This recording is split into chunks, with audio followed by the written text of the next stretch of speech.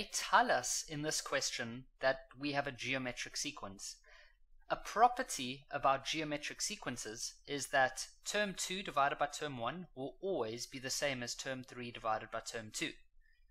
Want some proof? Well, imagine we had a sequence that goes 4, 8, and 16. That's a geometric sequence.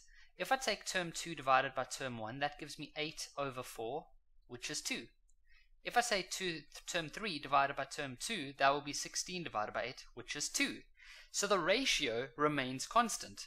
So when they give you a question like this, all you do is you write this out, and then you just fill everything in. So it's x plus 1 over 4x minus 2 equals to x minus 3 over x plus 1.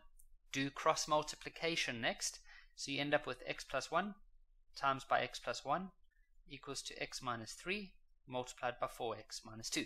You see, so what I did there is I just took these numbers across. We're then going to multiply out. I'm going to do it fairly quickly because you guys do know how to do this.